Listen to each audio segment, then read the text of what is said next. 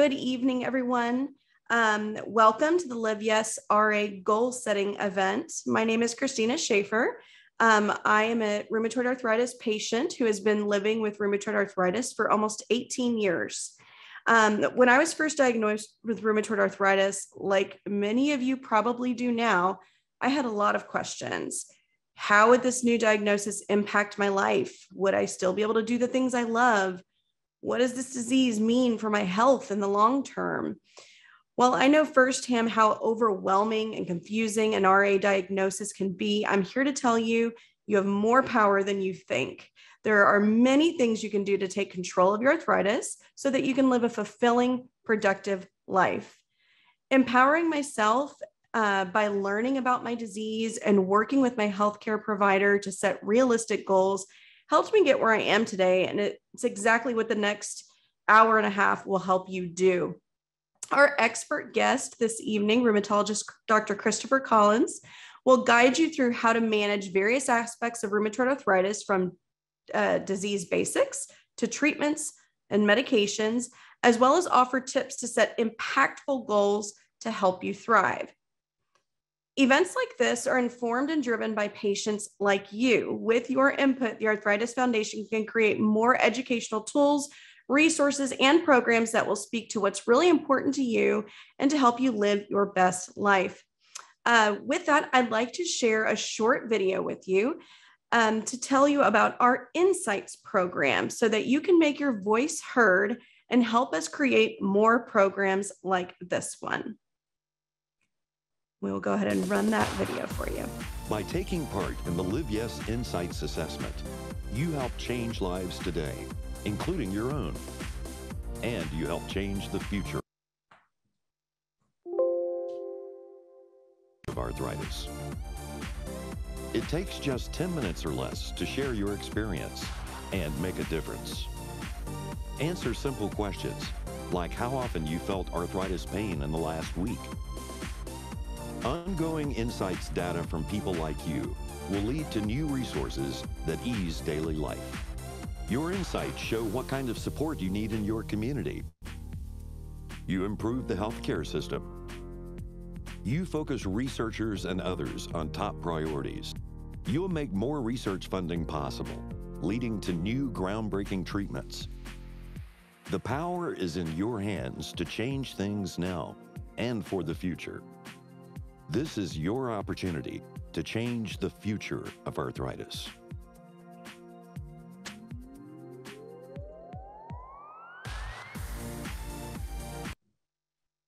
So we would encourage you all, that's how you know it's a live event. We would encourage you all to take that Insights assessment today. Again, it's arthritis.org/insights. And I will also just mention that you can take the Insights more than once. I've taken it a few times and actually got an email reminder the other day letting me know it was time to take it again and update my assessments, because we as arthritis patients know that you might feel a certain level of pain today, but maybe 2 or 3 months from now, you're going to feel a different level of pain, and maybe there are different issues that are concerning you. So we do encourage patients to take that more than once. Just a few housekeeping items before we get to our subject matter expert. We have muted all attendees for this event. You can direct any questions you may have throughout the presentation in the Q&A box at the bottom of your screen. This presentation will be broken down into 2 main parts. The first part will help you better understand rheumatoid arthritis. The second part is designed to help you better manage your disease and improve your healthcare experience through a series of mini lessons. These lessons will teach you how to track your symptoms to help you learn how RA affects you, how to come up with actionable goals to help you better manage your disease, and then also how to work with your healthcare provider to come up with an individualized treatment plan. We'll also brainstorm goals together so you can walk away from this session with realistic, applicable ways to help you manage your disease effectively. After tonight's session, you'll receive an email about your experience. These surveys help us track the success of these sessions and better plan for future events. Before we begin, we'd like to take a minute to just learn a little bit more about who we have here in the audience today. So we are going to run a few polls, and we can start the first one.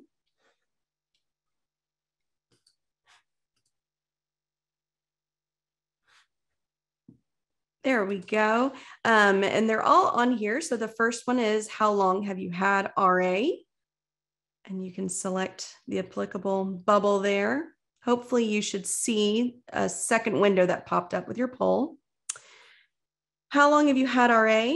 How are you feeling today on a scale of 1 to 5? 1 being not great, 5 being great. What is your number one reason for attending these sessions? Or this session, excuse me, specifically this session.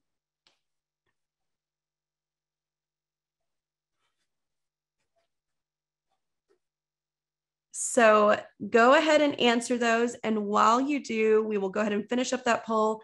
And then we are going to get started by introducing our guest speaker, Dr. Christopher Collins.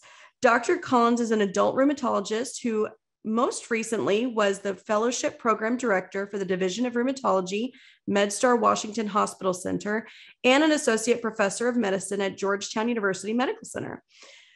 While in academic medicine, he ran one of the largest lupus clinics in the DC metropolitan region, as well as several inflammatory arthritis clinics. Prior to joining the hospital center, Dr. Collins was a senior research fellow at the National Institute for Arthritis and Musculoskeletal and Skin Diseases at the National Institutes of Health. Dr. Collins, welcome, and thank you so much for joining us tonight.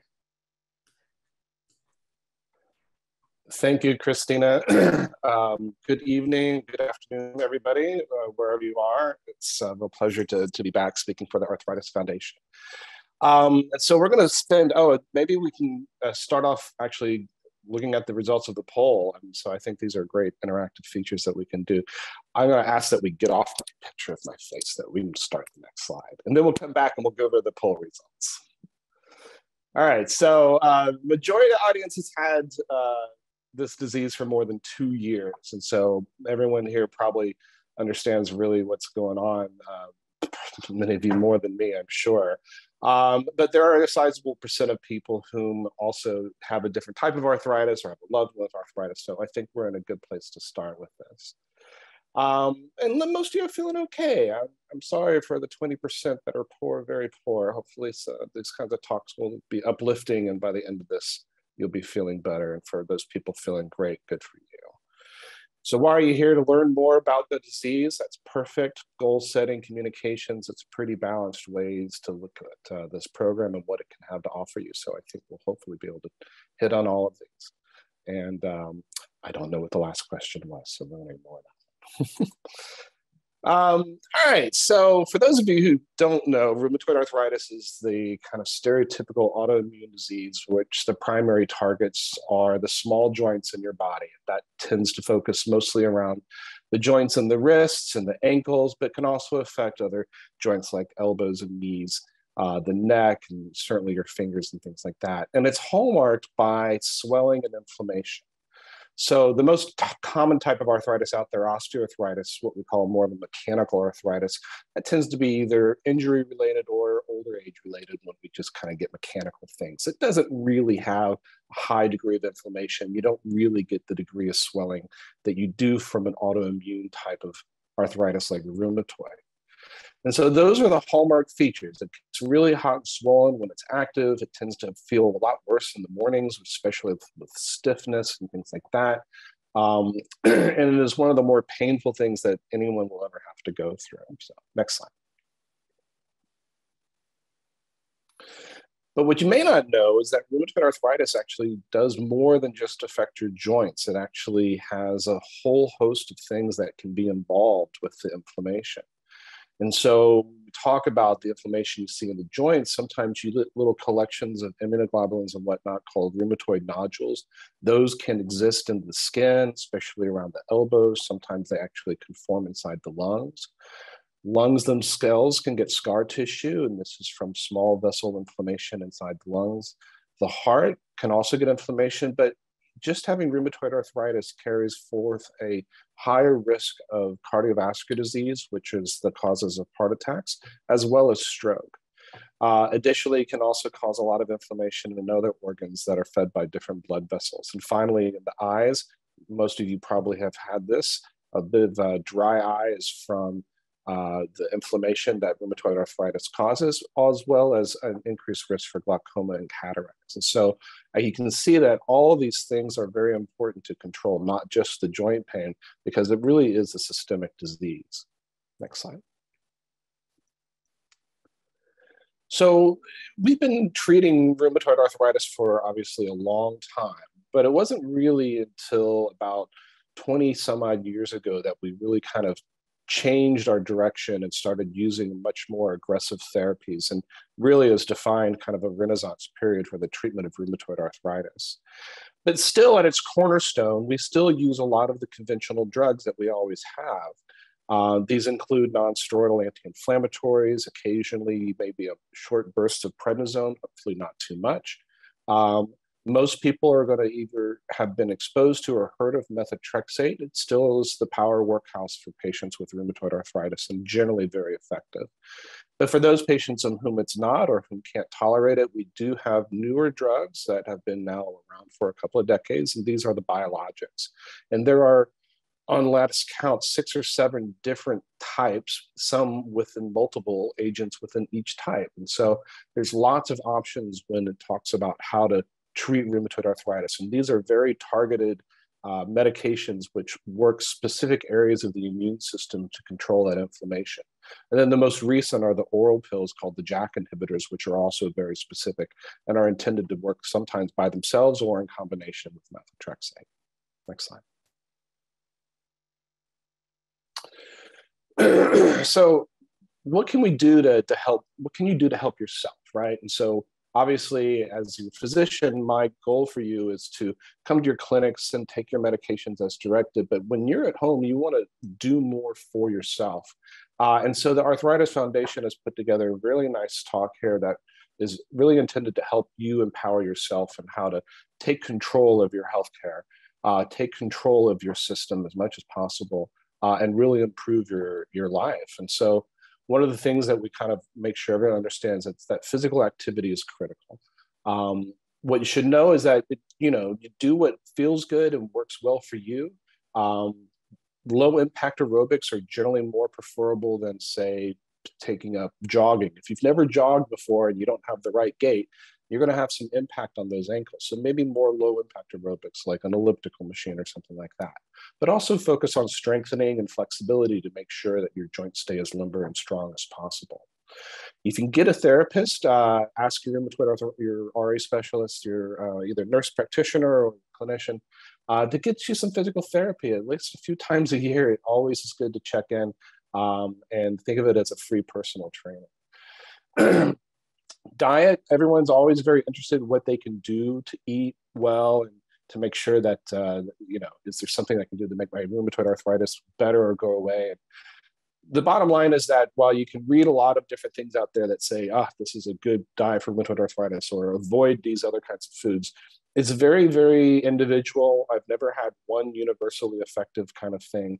The guiding principles are avoid highly processed foods and avoid foods that have a lot of names. If you read the label, you can't pronounce half of them. It probably wasn't really intended to eat. And then make sure you go for healthy foods, right? Go for those foods rich in nutrients. And I know Cheetos look like carrots, but they're not carrots. You just got to eat the carrot.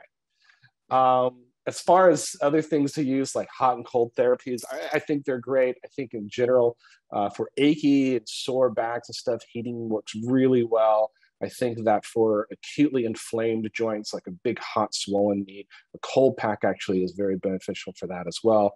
Make sure you're not doing it for more than 20 minutes on or 20 minutes and then followed by 20 minutes off. And you can alternate that, but don't put a burning hot pack on there for 2 hours. You could actually burn yourself, so be careful with that. But the general rule is 20 minutes on, then at least followed by 20 minutes off.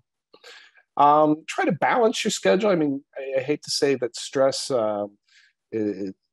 stress is just part of life these days, especially in in a pandemic.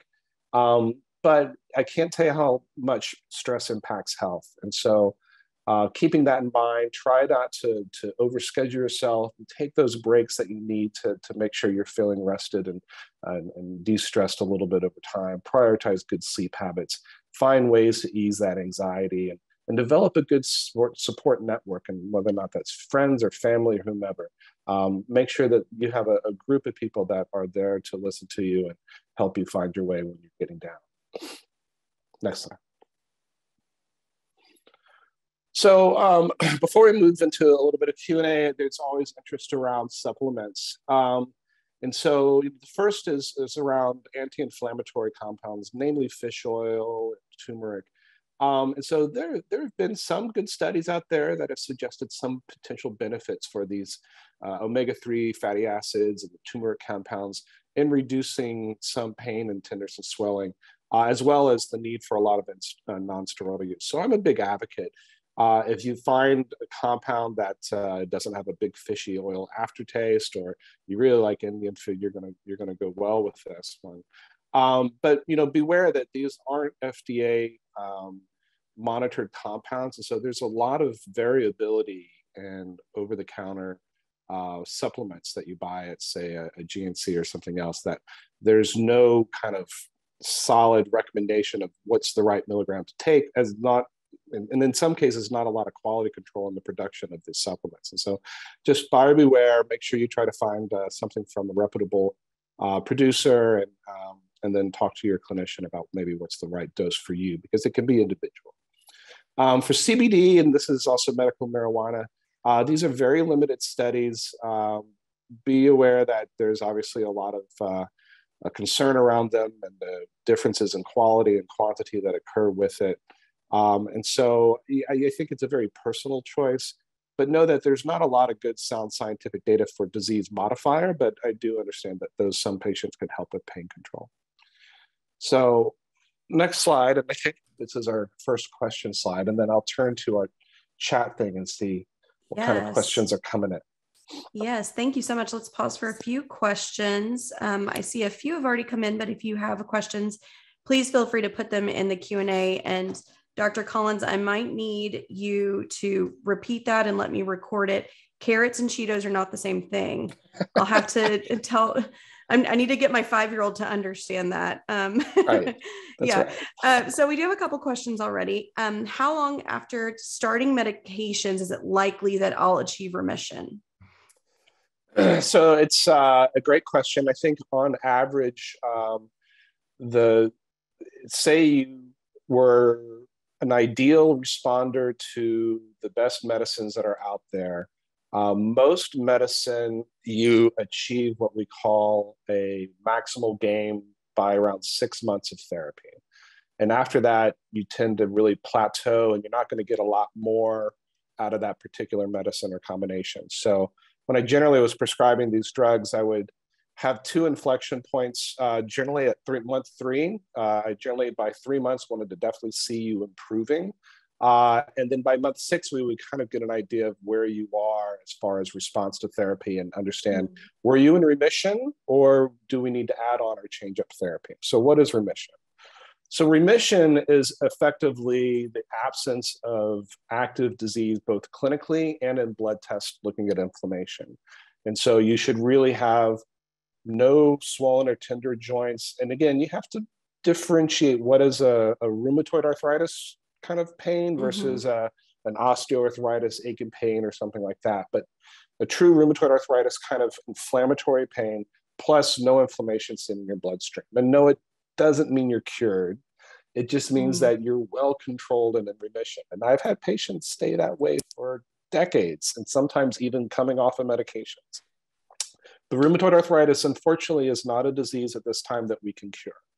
Maybe one day we can, but where science hasn't gotten to that point. It is one that we can treat very effectively, but we cannot at this time cure it. Okay. So this kind of ties into that a little bit. You mentioned the benchmarks at 3 months and 6 months and what you kind of expect to see there. Mm-hmm. How long should you be on a treatment before you switch to a new one? So I think there's kind of two parts to this: the Yeah. how long before you try something new, and how long before, Yeah. do you need to? How does that work? Yeah. So obviously, it's a very nuanced kind of response. Fortunately, I think that everyone's an individual, and so to say somebody who is their first time on a new drug, um, the question really then is, well, how happy are you with your response? Are you back to where you want to be, or do you and your clinician together feel you can do better? And Mm-hmm. that timing is generally maybe even 3 to 6 months exactly.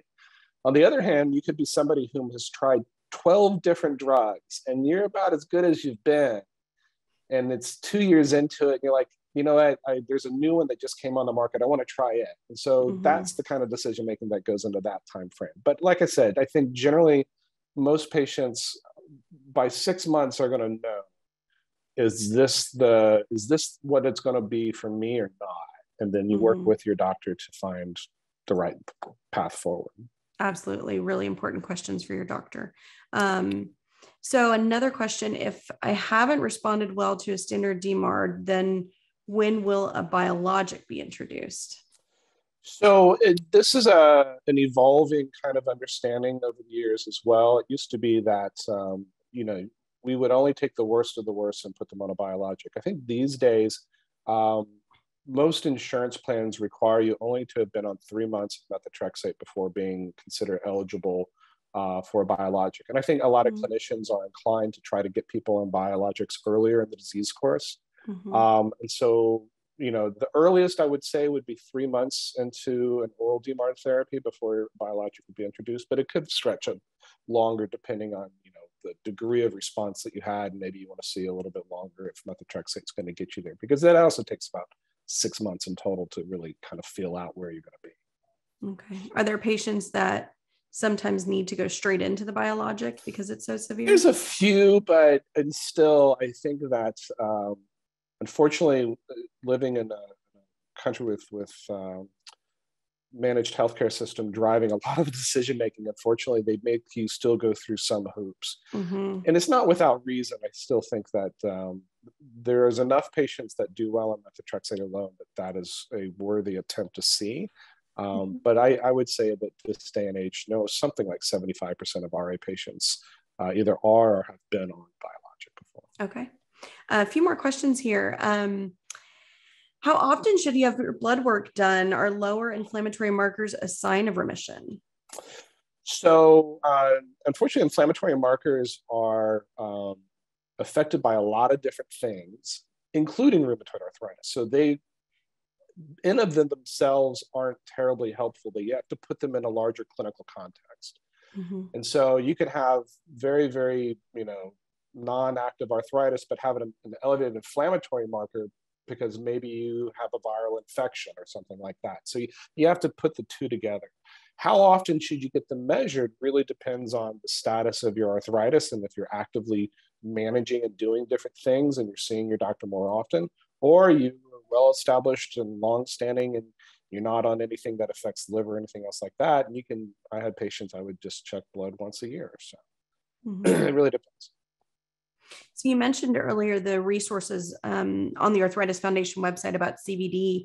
Can you take CBD and any of these drugs at the same time? This specific one says methotrexate, but what if they're also taking biologics? Yeah, I don't know if anyone's studied that explicitly, but so far there haven't been any safety signals about CBD and concomitant other medications. So I don't see how necessarily that would be a problem. But again, that's not something that's been studied exhaustively. So okay. My RA has been controlled for over 7 years on Plaquenil Presco. Excuse me if I mispronounce that brand. They don't make it anymore. Dr. Reddy's lab and North Star do not work for me. Is it so common for generics to be so different? They technically shouldn't be, right? So the FDA puts a tight regulatory requirement that generics be proven to have the same broad effects and work the same as the branding that they are ascribed to. Mm-hmm. That being said, I do have, and everyone can attest to having had a poor response to a generic than they did a brand name. So I understand, and maybe you have to try a different generic or alter the dose a little bit. But it does happen. But throughout my career, I think I've had pretty good luck with generics, but I understand everything's individualized, and I'm not discounting that you're not having that, but it's not common, but it certainly does happen. I think it's important that they're noticing the difference, and hopefully talking with their doctor about it. Yeah. We have just a couple more things here. I think one more question, then we can get back to the rest of the session. I had a left ACA stroke 105 days ago. My, I think right side had paralysis. RA has been well controlled on Humira. Rheumatologist was utterly unconcerned. It remains cryptogenic. I'm terrified. Any feedback? Well, first of all, I'm sorry that you had a stroke and been cited with some paralysis. That's very unfortunate, of course. It's possible that having had a diagnosis of rheumatoid arthritis contributed to that. And we certainly know that RA is a contributing risk factor for stroke and heart disease. I'm glad to hear that your RA is well controlled on one of the biologics, Humira in this case. And so I'm not to say your rheumatoid arthritis should be alarmed. Your rheumatologist should be alarmed. But I think that when you talk with them, that they make sure that they also too understand the importance of having well-controlled RA to diminish additional contributing risk factors for additional strokes or heart disease. So make sure that they understand that there is, a connection between the two, and that it's of utmost importance that you keep your RA under tight control.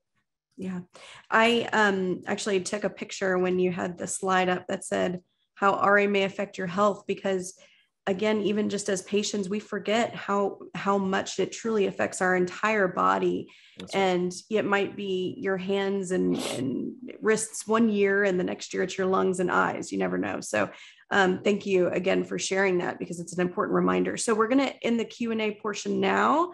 But if you will have time to ask more questions of Dr. Collins a little bit later in the session.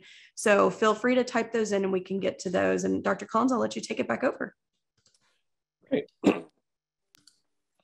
So the next session we're going to be moving into is tracking your health. And I think this is kind of really something a lot of people think about, but I think is an incredibly important aspect of health management in general. Tracking your own health is the ability to not only help you be more self-aware, but also then to help provide that information to your clinician to make it a more fruitful visit when you see them. So if we go to the first slide. So what we're going to cover in subsequent slides are the kind of things that you can monitor and what the Live a Yes RA program can offer to help you do that. Also, I explain a little bit why to do it, but we'll cover that in more detail next slide. So what are the things that can be tracked? Well, you can track your pain level, first of all, and this is pretty easy.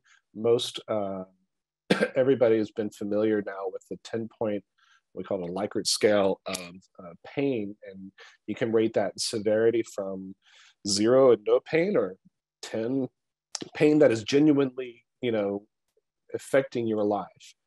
I used to be a little wary of people who said my pain's a 10, because I was like, yeah, but come on, if I sawed your leg off with no anesthesia, what would your pain level be then? But then I really started thinking about it. This was long ago, but a pain level of 10 is okay. What it really is just saying is that today I'm having so much pain that it is dramatically affecting me. Yes, of course I can have more pain, but it is what I can't tolerate. That is a 10 for me. And then you can kind of go where everything else in between. You don't have to say like, yeah, I know, I could imagine the pain could be worse, and then downgrade your pain. If it really is bothersome, be honest about what that pain level is.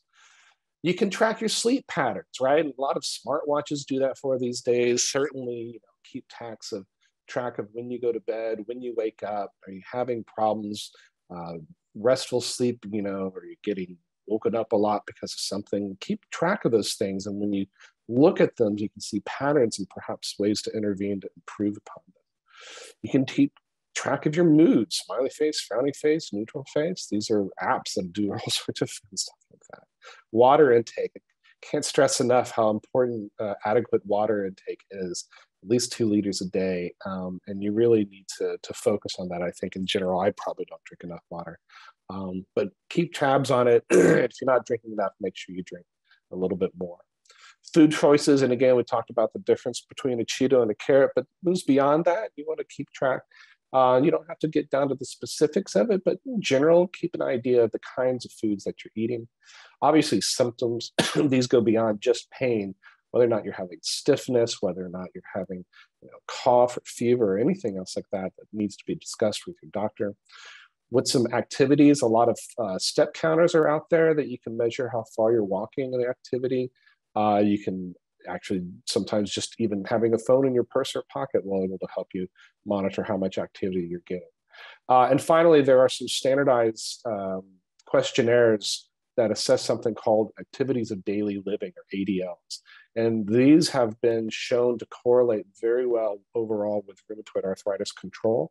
And so there's a number of different ways that you can do this and capture the ones that then get translated into what we call either a rapid 3 score or one of the other metrics that the doctor can speak to and know more about. Next slide.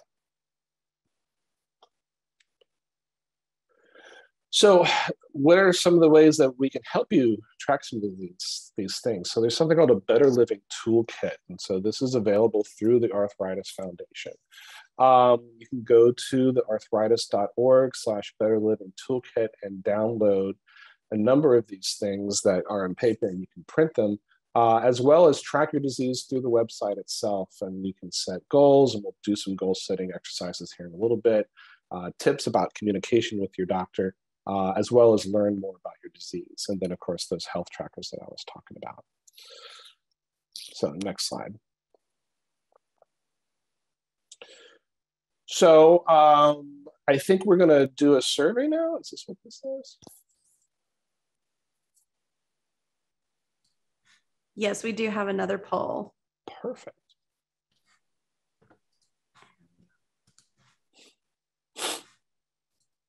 There you go. So I can go ahead and read it for you, Dr. Collins. It's just, this is for a health tracking poll. So what areas do you currently track? Pain levels, steps, calories, hours of sleep, amount of physical activity or exercise, water intake, or I haven't started tracking anything yet. So go ahead and take that poll, and then Dr. Collins will review it with you once we're done.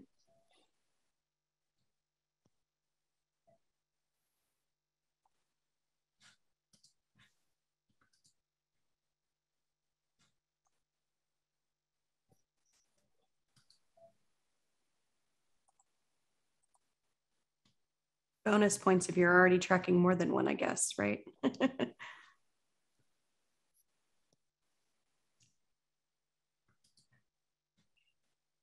All right, there we go, Dr. Collins. All right, perfect. So the screenshot that's currently up is just from the Better Living Toolkit. And so after you finish, for example, one of the health tracking ones, it'll give you some numbers that then you can record and present to your doctor and explain to them what you did. And most of the rheumatologists out there understand what a rapid 3 is, and they'll plug that into their computer and be able to then speak to you about ways that they can work around that. So we'll go to the next slide, and then we'll discuss the results of the poll.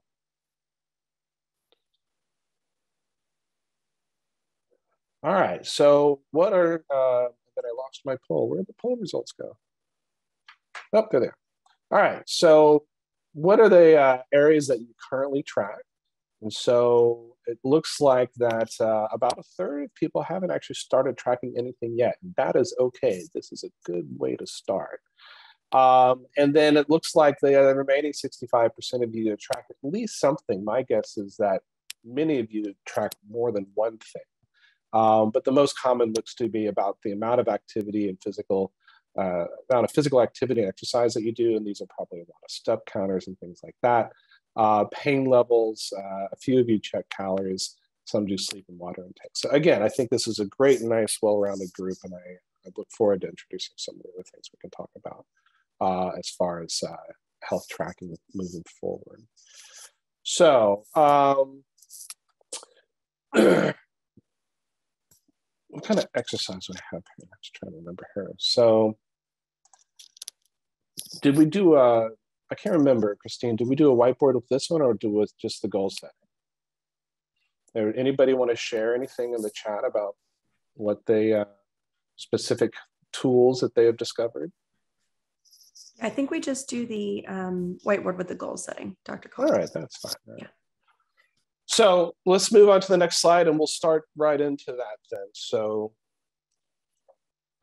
goal setting. So one of the things that I like to tell patients, and the Arthritis Foundation is a champion of this, is have some meaningful goals in your life, because it really kind of gives you that, encouragement to move forward and accomplish things. And it's that sense of accomplishment once you've achieved these goals that really are some of the most important things in life that we can do for ourselves.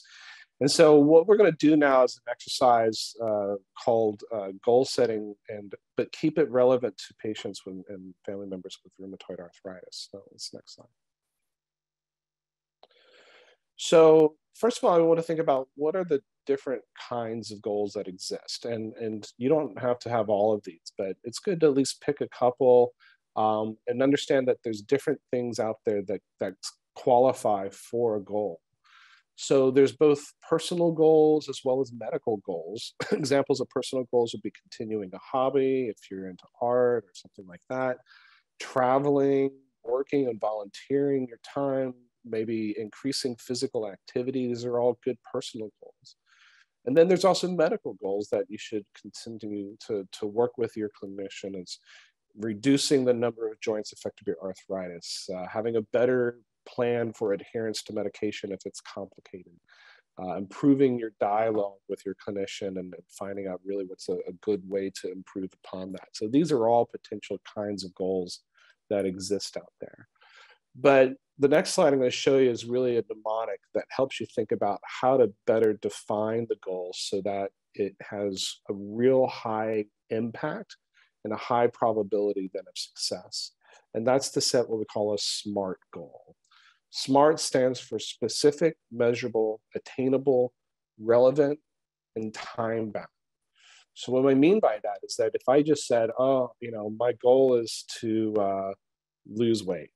Well, that's not really specific. Maybe you want to say how much weight you want to lose. And then measurable, meaning how are you going to do it? Do you have a scale? Are you going to weigh yourself weekly and keep progress reports?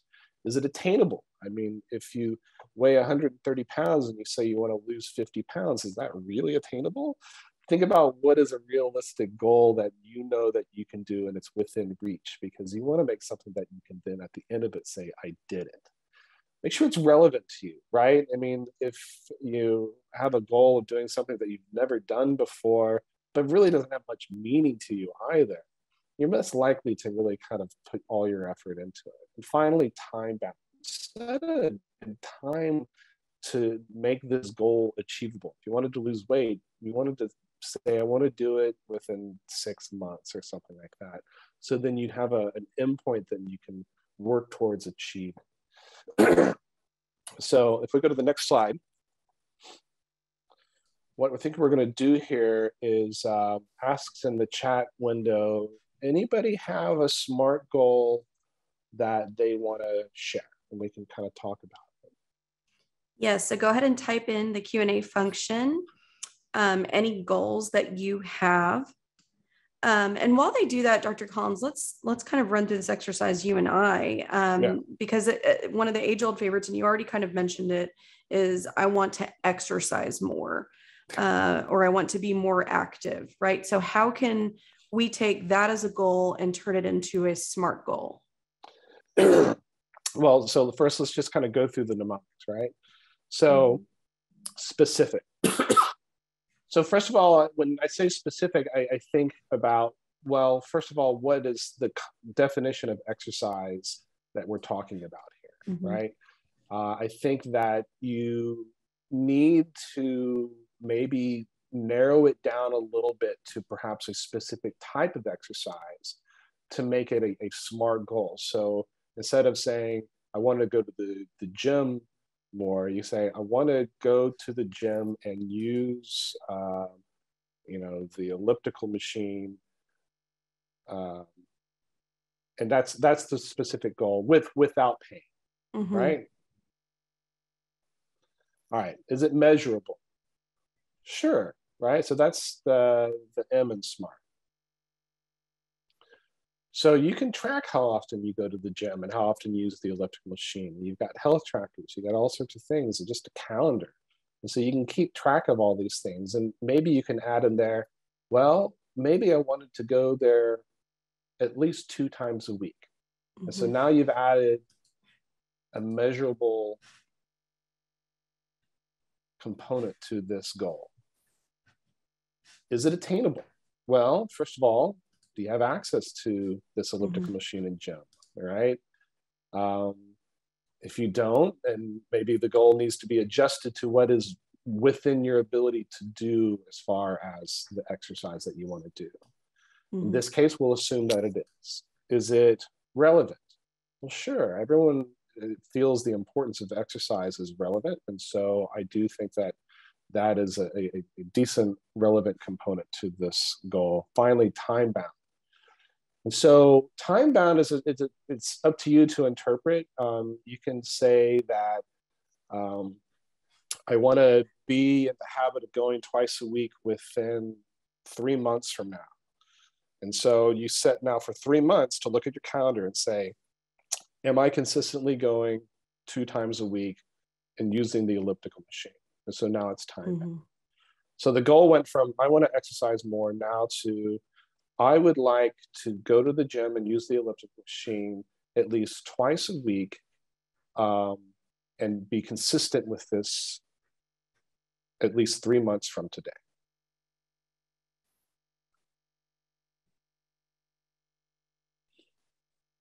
That's great. That makes sense.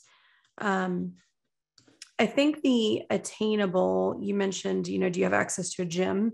But also, even is it attainable for you specifically in your body, I think is important to think about, right? When you're setting these goals. You got a point. If you have your arthritis is poorly controlled and you don't feel that you can do that, then this becomes, a secondary goal is to get to the point where you have access internally to do this, whether or not it's medical, whether or not it's a whole sorts of other things that can affect whether or not you can get to the gym.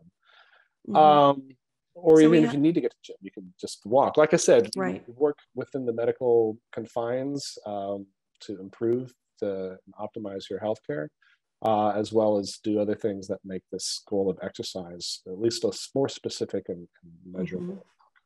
So we have a new goal. I want to lose 50 pounds.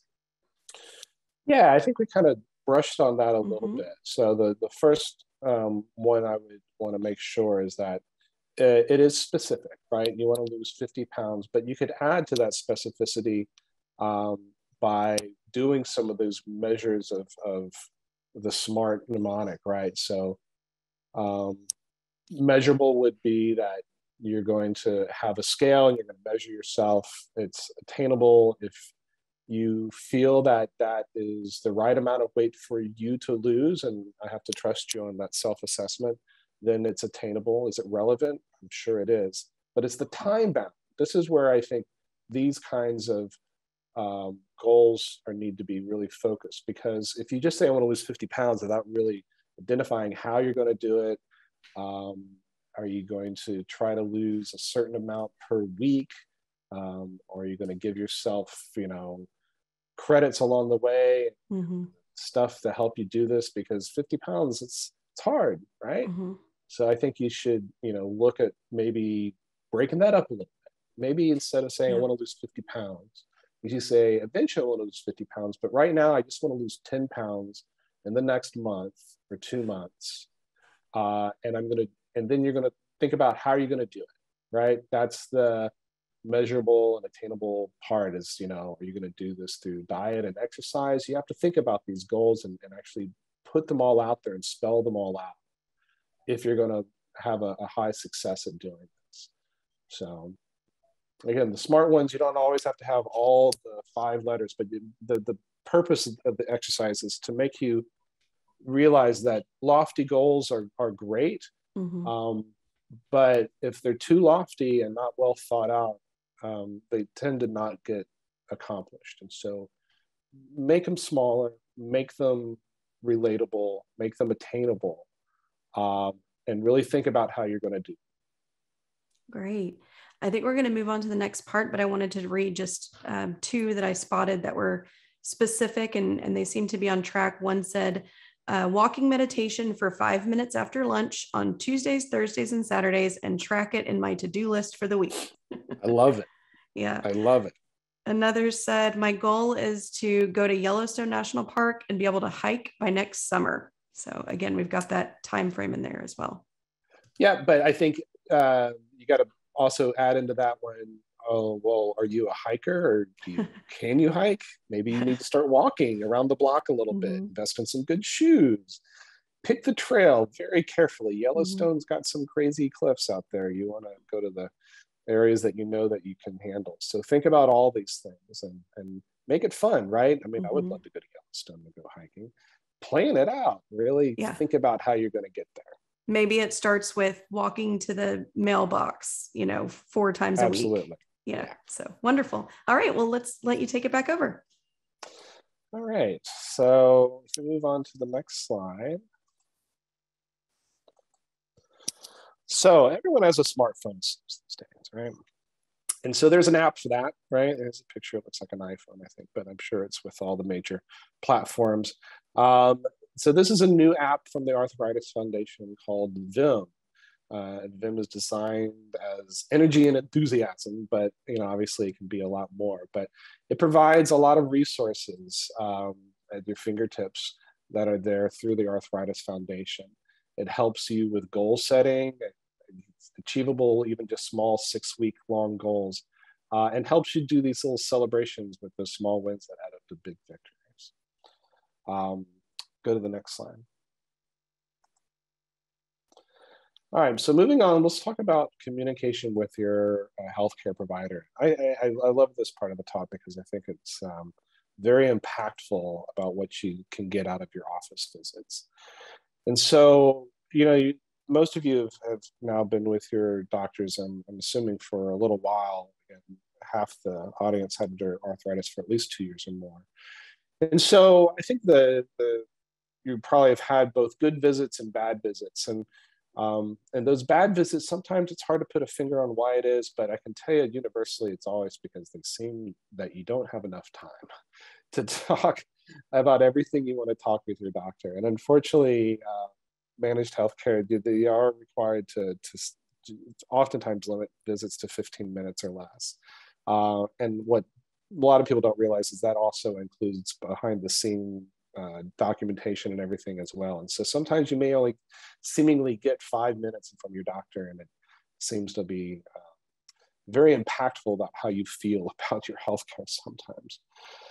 So I'm going to walk you through some things that you can do ahead of time that, and as long as you can communicate your doctor your intention to want to have time to protect the time to discuss with them, is going to make all these visits seem a whole lot better. So we'll go to the first slide. So the things that, and you don't have to do all of these, but things that I always like to know about my patients, because honestly, you guys know your body better than anything, right? And you can come in and I can mash my fingers on your joints and tell if they're swollen, but what really is impactful is knowing how your arthritis is impacting your daily life. And so just being able to have written down something to be, docs, my arthritis has been great, no problems, or the opposite. Arthritis has been bad enough that it's really affecting my daily life. And even just simple one-sentence statements like that can really help drive the tone of the rest of the conversation of that visit, because if I know it's really affecting your life, I know that we need to do better for you. You can expand upon how it affects personal relationships. Um, when I talk about medicines, be honest. That is, I will never judge. Life is hard. Taking meds, especially a lot of them, is even harder. And so if you're occasionally missing some, or maybe you were having side effects and you decided to stop, please don't be afraid to tell your physician, because if we're under the assumption that you are taking it as you're supposed to, then we may make the wrong choices around how to manage things if things aren't going well. Likewise, if you really are taking things the way they are, then knowing that, having that honest conversation, being like, listen, I swear up and down I'm taking things like you told me to, then those conversations really need to happen about how we can better change the things that you're doing. If you feel like sharing some of the goals that you set for yourself, I love hearing about this from my patients. It really helps provide a personal connection. I generally jot these things down in the note, and so when you come back, I'm asking how these goals are going. But I think they're good, and it's always good to share some of what you're trying to do for yourself. Always talk about what are some obstacles that are preventing you from achieving some of your goals, right? If you're having problems at home, work, whatever, if it's your medical, let us know, and we'll either give you that sympathetic ear or perhaps provide some tips that can help you through it. Finally, what you've done or plan on doing to overcome any of those obstacles. And again, knowing that you've got an idea, it's the first step is being able to talk about them to your clinician for sure. So next slide. As I said before, be upfront. When you come into your doctor's office and you have a list of something, before the doctor even sometimes starts, you've done your greetings and you say, hey doc, I know you've got what you need to do on your exam and your history taking the day, but I've got just a few questions that I want to make sure we reserve time for. And the doctor will almost always be respectful of that. He or she will be, you know what, no problem. Let me go through my little checklist. We'll do our exam, and then I will make sure we have some time to talk about some of these things. As I said before, be completely honest and open, and be assertive. If the doctor says, well, I don't really have time for this, and to say, well, when will you have time? I understand maybe you're busy today. Can I schedule an appointment with you next week to cover what we're not going to get to today? Don't let them to write you off and be like, no, don't do that. If you have a question, you want to talk about it, it's your right to talk about it. Absolutely. So any questions about that? I think the next slide is really just a review, and I would love to take some Q&A around either or things that you think you should be doing, or questions around communication with your healthcare provider. So we did have a couple questions. I don't see any quite about the healthcare providers yet, so maybe they're still typing those in. But I love that comment about being assertive, because I think that some patients might feel like, well, maybe this question is wasting my doctor's time.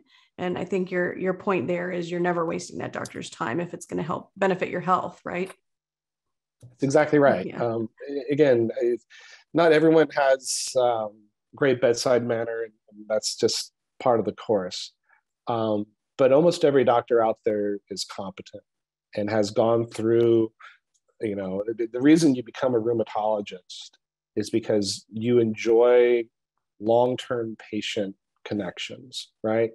If you wanted to be a surgeon or a radiologist where you actually never really talk to people, that's fine. But rheumatologists, as a profession, we go into this because we like people, right? We love talking to and getting to know and establishing long relationships. I've ushered many babies through from my lupus mommies, and had patients from the NIH follow me to the Washington Hospital Center, and I had connections that lasted 20 years plus. And so it's what we enjoy in the field. And so I think that lends itself to being great in conversation by and large, right? If you have a great rheumatologist, stick with them. If you don't, it's okay to get another rheumatologist. It's okay to shop around. Yeah. Be assertive, right? Be Yes. assertive. If you're not getting what you want out of it, your rheumatologist should be a partner in this and never an obstacle. Okay. So let's get to a couple questions. These are, we're going to backtrack a little bit to some of these goals and just our ability to complete them. And then we'll get into a question about for a doctor. A goal to walk more is nice. For this person, they're saying taking more steps increases their foot, ankle, and shin pain from a level 7 to a 10. So they end up wanting to use a wheelchair even more. Is there a threshold where your pain is just too severe to really accomplish some of these goals? How should you adjust that goal? This particular person is saying they don't think their methotrexate is helping. So yeah, so I mean that's part of understanding pain is understanding where the pain comes from and why you're having pain. And so certainly there are elements within rheumatoid arthritis that could and should be able to be addressed by the current armamentarium that we have. But understand that that's not the only player, unfortunately, in a lot of people. And so, especially around the ankles, if you know you've had a lot of damage over time, you could have what we just call mechanical pain left over there. That even in the absence of inflammation, bone grinding on bone, for example, is going to hurt.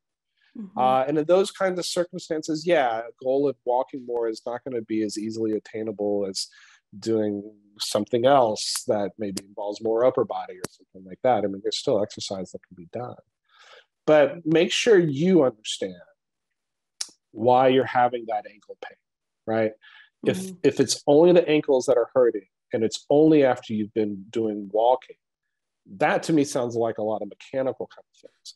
If the ankles are just a larger part of an entire problem of painful swollen joints, then you're right, methotrexate may not be working. But have that conversation with your doctor to clarify, doc, I feel fine everywhere else, but my ankles, what's wrong with my ankles? And they'll talk to you, maybe they'll show you some x-rays, they'll walk you through why that is. And maybe that can help you better understand what's going on. Okay, great.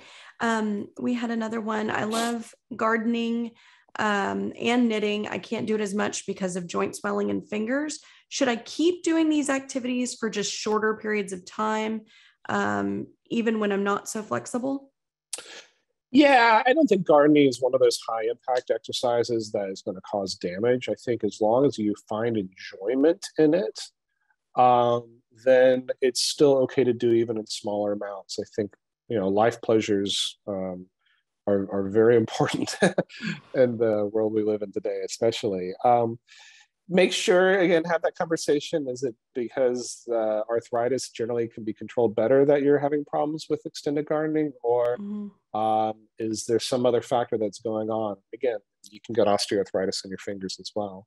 And perhaps there's something you can do about that. Nice hot paraffin bath or something like that. So again, I think it's just good to understand from your doctor why they also think that you're having, because everyone's an individual and you have to know the whole clinical picture. So for me to postulate why your hands are hurting, that say it's only due to rheumatoid is I can't. So, but have an honest conversation, have them really explain to you what's going on. And talk to them about the same thing you just said. I would like to garden more. It hurts a little bit much. Don't be afraid to garden. You're not going to do damage gardening. But if you want to do more of it, then kind of get to the base understanding of what's the limitation. Okay. Questions for doctors. What types of things should my doctor know before a diagnosis is made? So what information does that doctor need before they make a diagnosis? Yeah. All right. So for rheumatoid arthritis, well, the way that most rheumatology works is there's very few things in rheumatology that are one test or one feature that it can't be anything else. And so what we do in rheumatology a lot is put together large complex puzzles.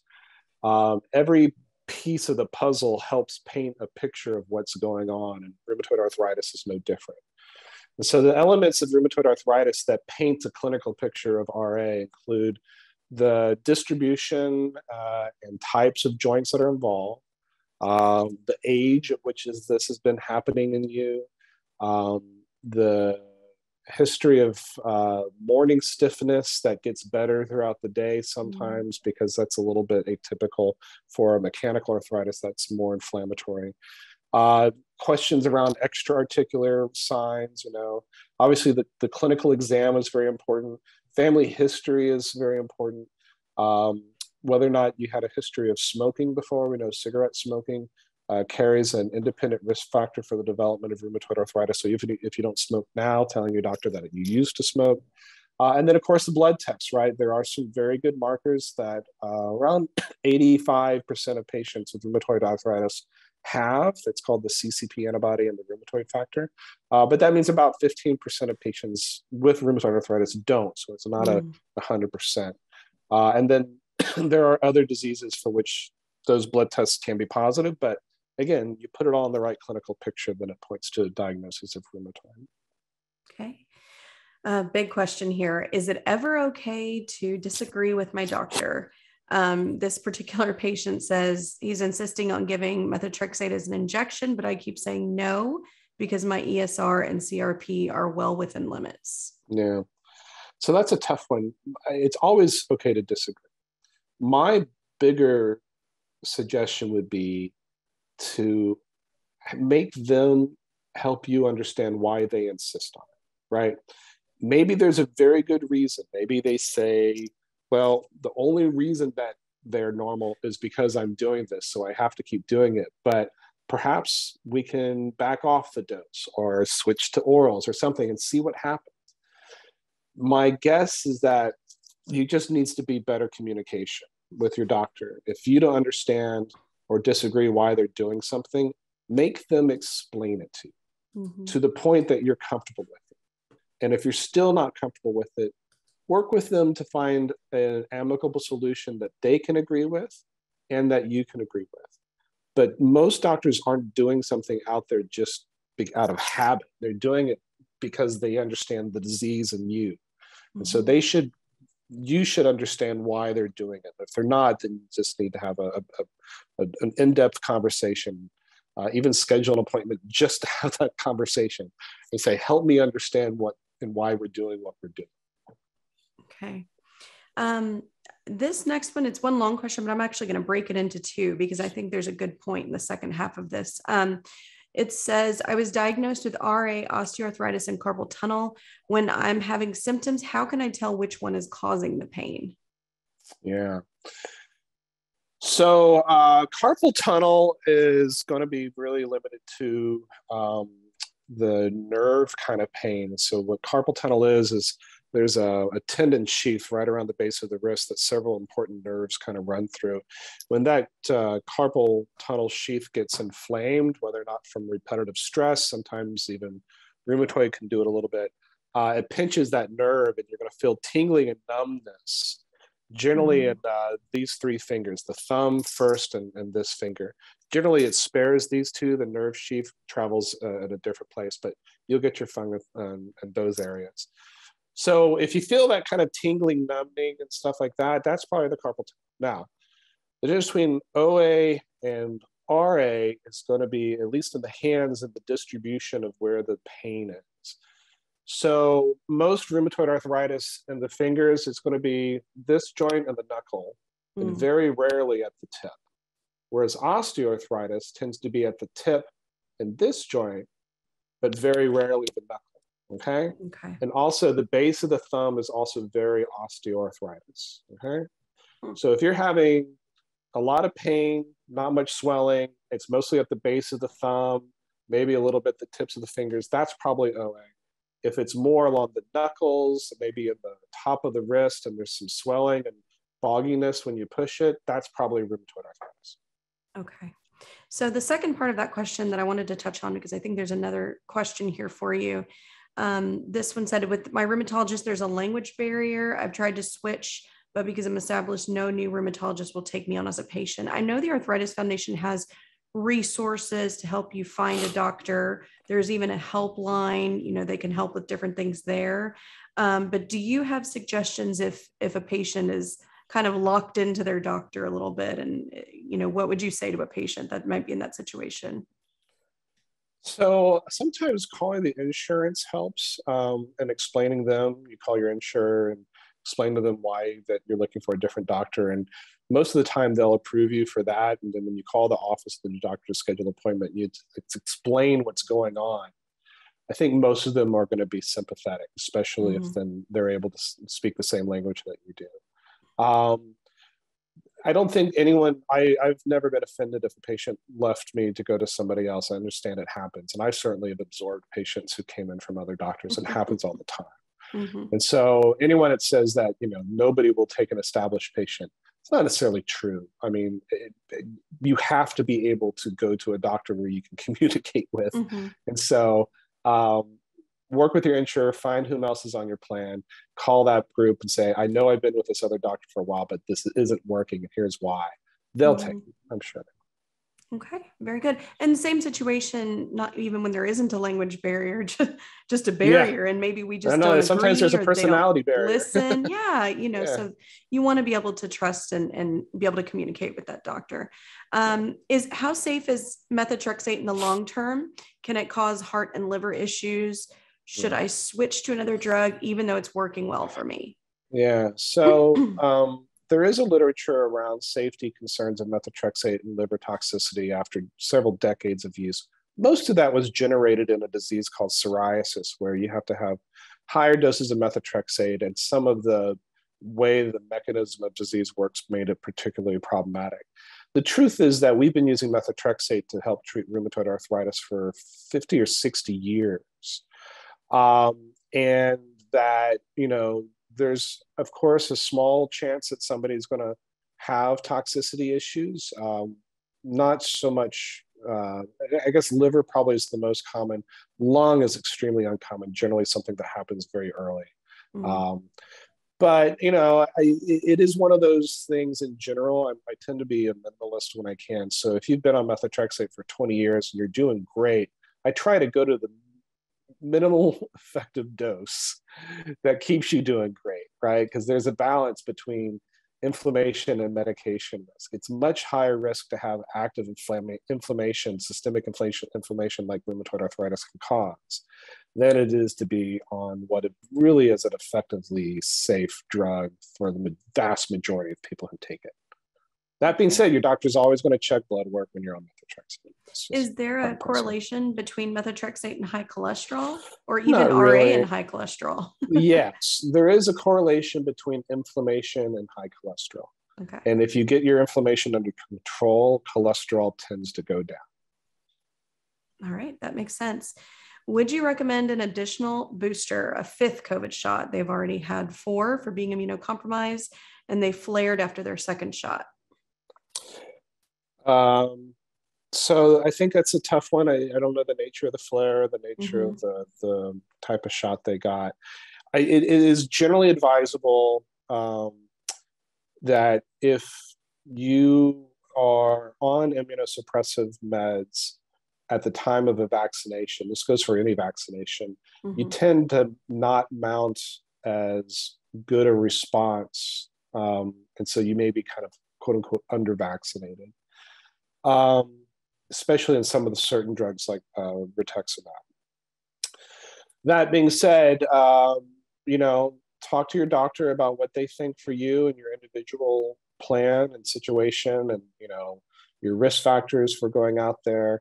They have the new BA.2 variant, which is starting to make an increase back in the United States, and so it is something to be aware that is out there. And certainly, most of the country has backed away from mitigation strategies. So, going to a grocery store isn't as safe as it used to be. And if you're still very concerned about catching COVID, which I'm sure everybody is, invest in, don't do the cloth napkins, do some of the medical grade napkins. You can order them on Amazon. The KN95s are good, even just the medical ones that your nurse and doctors wear.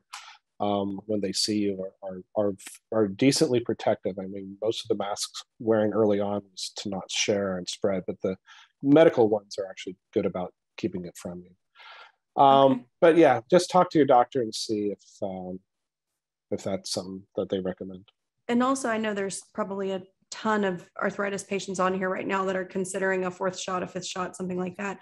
Yeah. Also check with your doctor to see if you need to stop medication, right? Because I think the protocols have kind of changed over the last 2 years on what medications you have to stop or don't There stop. used to be that you should stop methotrexate, but not stop Plaquenil, and Mm-hmm. hold Mm-hmm. some sort.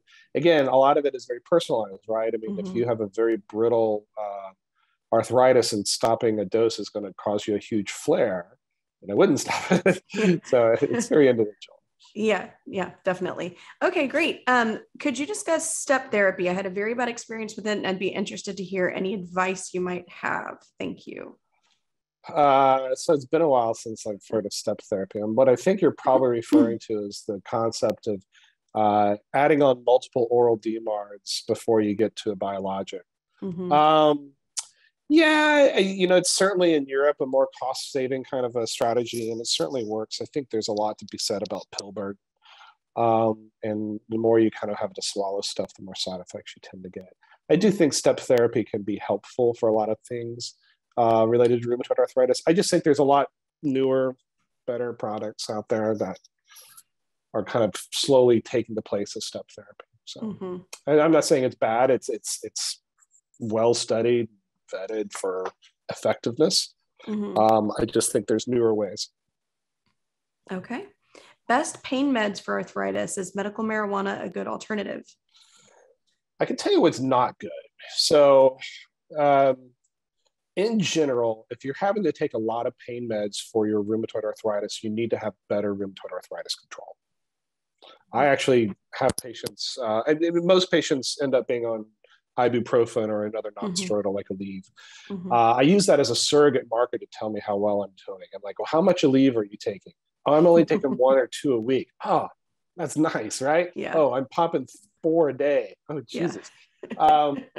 So non-steroidals tend to be the most common. Tylenol is very safe. Avoid opioids like the plague. So first of all, they don't work that way. So opioids work for a pain signal that's not really related to the inflammation. They can take the edge off, but they cause way more problems than they're worth. Mm-hmm. Finally, medical marijuana, it's a personal choice. There was an interesting abstract that came out a few years ago. It was in lupus, but they were trying to determine if medical marijuana helped patients with their disease. And what they actually found is the patients on medical marijuana did worse, but it wasn't because the medical marijuana made them worse. They just got so high they forgot to take their lupus meds. Oh, gosh. So know yourself, know your state, know your doctor. And those are conversations that you can have. I've had patients that swore by it, and I've had patients that said it didn't do anything. So it's up to you. Okay. What can I do when OTC pain medication does not help and the rheumatologist refuses to prescribe muscle relaxer and pain medication that works? So kind of related. So question there here. are doctors called pain management specialists. If your rheumatologist is uncomfortable prescribing some of the bigger guns, and that's fair. I think that it's just a slippery slope that a lot of rheumatologists don't like to go down. They refer out to something called pain management. Recognize that things like muscle relaxers and more potent pain meds are often just a reflection of the overall control of your arthritis, and that, if it's not rheumatoid, you're dealing with a different type of pain, well, then try to figure out what that pain is and have a conversation around it. And if it's fibromyalgia, or if it's something else, maybe things like physical therapy and looking into sleep hygiene and all these other things that are kind of more on the periphery can actually make some of those elements better. If it's the RA, he's got to get better rheumatoid arthritis control. Going back to physical therapy, you mentioned physical therapy. When should you see a physical therapist, and should you talk to your rheumatologist before you do? So I like it when my patients saw physical therapy. It didn't so much matter that you had to wait until you had like an injury to do it, because I do think that there's value in preventative physical therapy, meaning core strengthening and making sure that you're in as good a physical shape as you can be. It helps actually prevent injury a lot.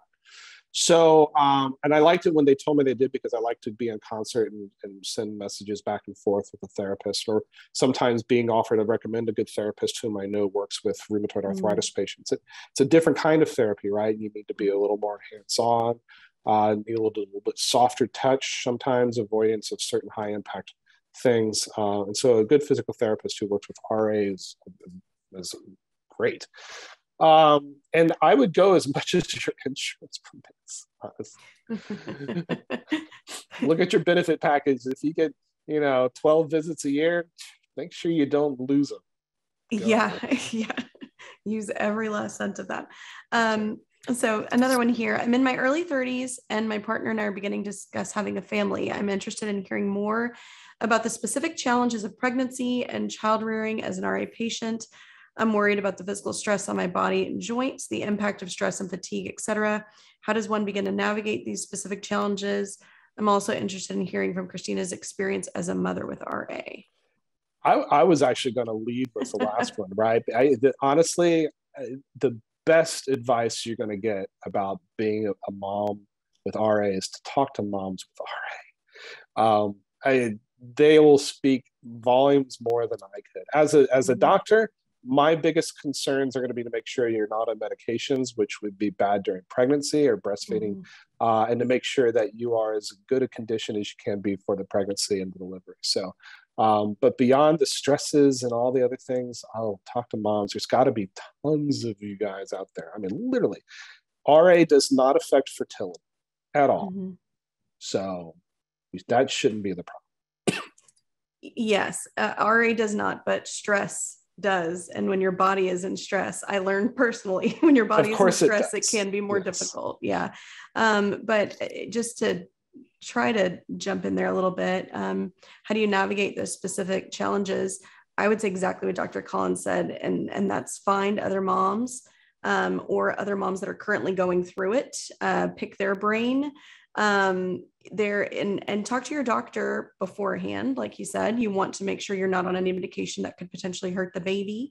But if you're lucky, you might experience a little bit of remission during pregnancy and then immediately get back on board with your doctor, because the pain will come back, at least for most moms that I speak to. So but I would also recommend look up a Facebook group, because there's a lot of Facebook groups for that as well. So, and good luck. One patient says they could not tolerate first COVID shot. Alternatives and safety tips. Do you recommend Evil Shield? I don't know how to pronounce that. Sorry. Evil Shield? I honestly I'm not sure what Evil Shield is. So I think it's alternatives. Yeah. We talked a little bit earlier about the right kind of mask that you want to wear that actually protects you. That's the KN95. It's the Korean manufacturer of an N95. It has the same tri-ply filter ratio that keeps the COVID virus out. And then, talk to your doctor about alternative COVID shots. Again, there's at least two different types, right? So there's the Johnson & Johnson, which is a vector adenoviral DNA virus. And then there's the Moderna and Pfizer, which are messenger RNA. Those tend to be the ones that have the highest potential for side effects when you get them. But maybe the J&J shot would be better tolerated. And then I keep hearing that, there's new ones still in development. They're looking at other alternatives. So you may just have to wait until another one comes out. All right. Sounds good. Can vitamin deficiency aggravate rheumatoid arthritis symptoms? Vitamin D, B12, etc. Are certain vitamins and supplements more beneficial in mitigating RA symptoms? Yeah. So we've done studies in the past that look at certain vitamin deficiencies and how they relate to autoimmunity. Vitamin D is one of them, that patients with chronically low vitamin D tended to have a little poor immune system. And when you have rheumatoid arthritis and things, it tends to be a little bit more of a problem. So externally, a lot of the medications we also give can affect things like bone health, and if you have ever on prednisone. So vitamin supplements, especially calcium and vitamin D, are incredibly important in those situations. Outside of that, there's not a lot of good studies that talk about anything outside of omega-3 fatty acids, which really aren't a vitamin. But I think that in general, healthy supplements are fine. I think if you have a vitamin D deficiency, you got to understand why, right? Is it just vitamin D and you're not getting enough sun? Then take supplemental vitamin D. Is it B12 deficiency? Well, check. It could be a hematologic issue, but you can take B12 as well. So just make sure that you're in a healthy balance. That's my best advice. That makes sense. Elevated liver enzymes and RA medications. What should you watch out for, and which medications tend to cause this? Honestly, anything that you just swallow has the potential to cause something in the liver because it goes through something called a first pass effect. The biggest player probably is methotrexate. We talked about this earlier.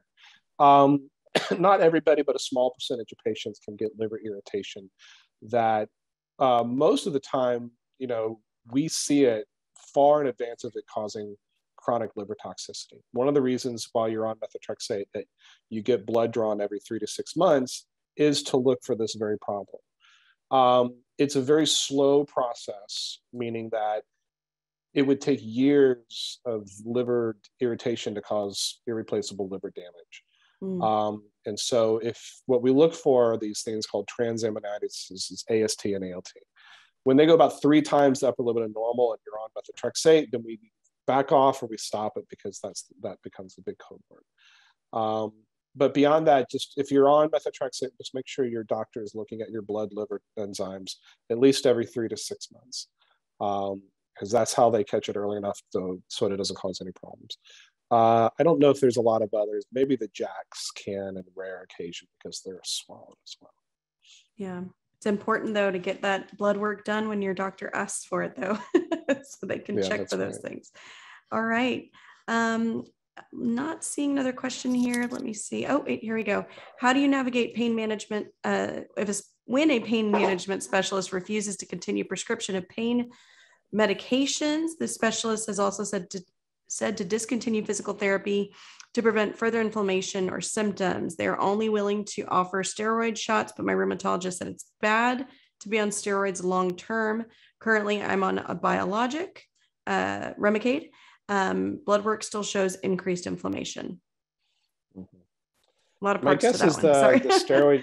My guess is the steroid shots are probably in the joints and stuff. The rheumatologist is corrected that long-term steroids are bad, but most of that is directed at prednisone, which is the daily oral prednisone pill, and mostly at doses greater than around 5 to 7.5 milligrams a day. That's certainly going to be problematic. The shots, it depends on where the shots are going and the volume and the frequency that they're being given. I'm less concerned around long-term steroid consequences.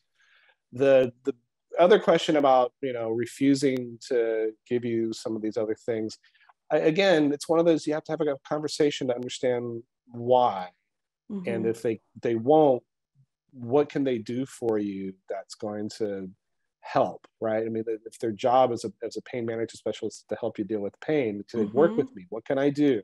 Explain to me why I can't do this. Explain to me why you won't do that. And if you have a conversation and you're willing to communicate, they're willing to communicate and are able to articulate it, then you generally have a better sense and a better understanding of what's going on and why.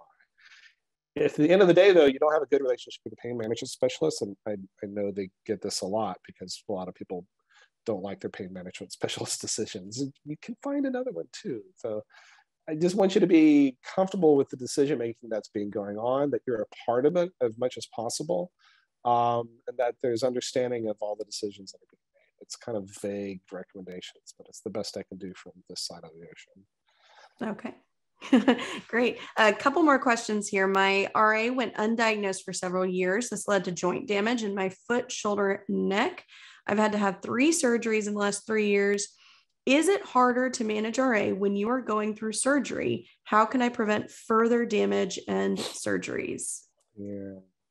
So the best thing you can do is to get on those potent drugs, right?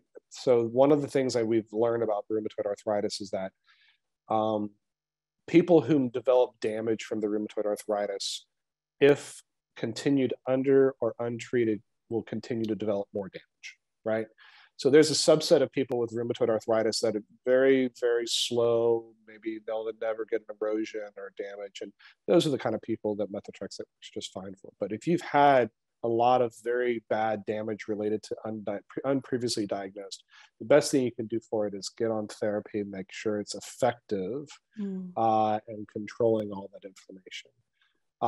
Surgery itself obviously is very stressful. You want to make sure that most orthopedists don't like to do surgery on active rheumatoid arthritis patients.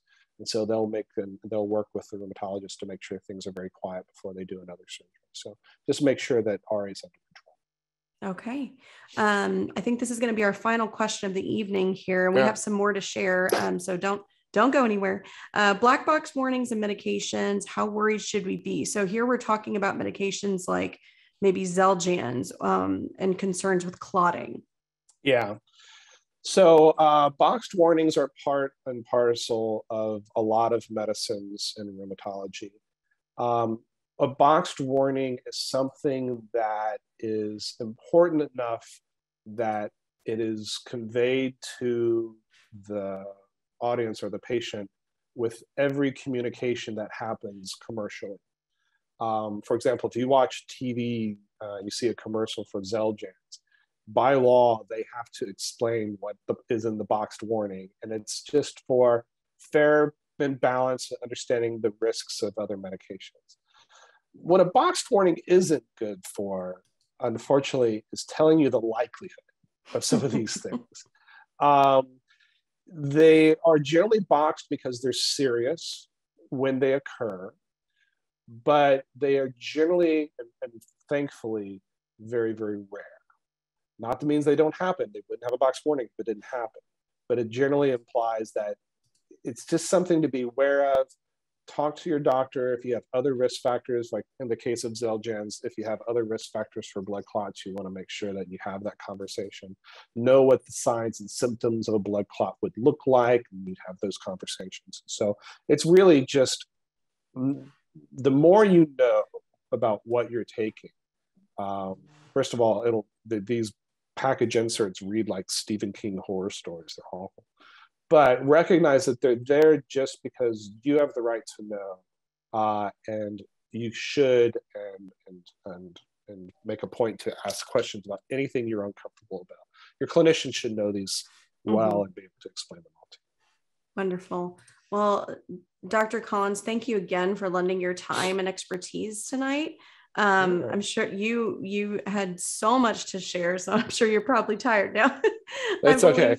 Yeah, but I believe I can speak on behalf of our audience that we are all walking away with a renewed sense of confidence and empowerment to take control of our arthritis. So thank you so much. It was my pleasure. It's my pleasure. I know we've got a few more slides, but I think you're going to walk them through those. Absolutely. So in the last hour, we've learned about so much, including the health effects of RA, possible treatments, plus how to track symptoms, set goals effectively, and how to communicate with your doctor. And even though I've had RA for some time now, I know I myself learned a lot this evening. Putting it all together, though, here are some common themes from today that can help you take control of your arthritis. So some of the things we discussed tonight, again, better understanding of your condition, partnering with your healthcare provider, taking action, and then connecting and sharing your progress. Moving to the next slide here, just as a reminder, the Arthritis Foundation offers several resources to help you stay on track and achieve your goals. You can join a support group of people who can hold you accountable. This is a great way to help you follow through with these new goals that you've been setting. Our online community forums can also connect you with peers and experts, including healthcare providers, that you can ask questions and share experiences. I can also tell you that being connected with other peers will help you set attainable goals, not just the goals we see on fitness apps, but goals like we see in the Vim app that are more attainable for arthritis patients.